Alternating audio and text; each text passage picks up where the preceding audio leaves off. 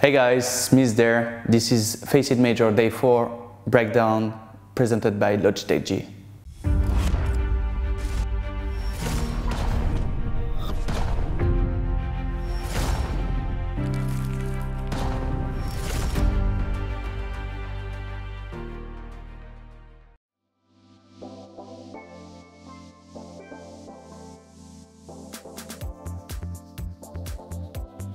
When we knew we were playing Cloud9, like the feeling was a lot of excitement.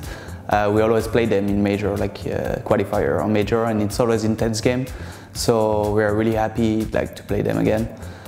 We knew approximately the veto, it will be Inferno. So we wanted really to show that our past game against Semi-Bear was not us, was not our true face. So that's what we show today, I think. It's normally always tight on Inferno, like the score, and yeah, it's a major elimination match. It's pressure on us and stuff, so yeah, it was back-to-back all the time, and we managed to win it. Slower to get on over here, and he has the only flashbang that they would need, well, either to throw over or to boost on the other side here. They need to do something to make this one work. Bomb.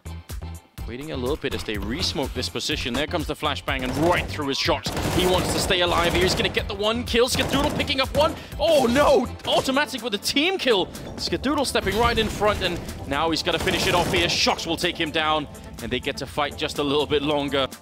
Nice! For me, the most memorable moment was when we were done 17-18 in the first overtime. We were 2 against 3 with Richard.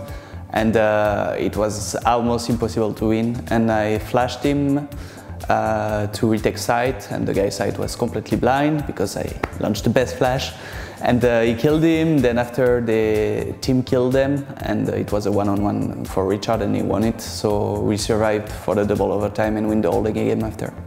Concerning for our opponent tomorrow, we don't know yet, but what we know, it will be a best of 3.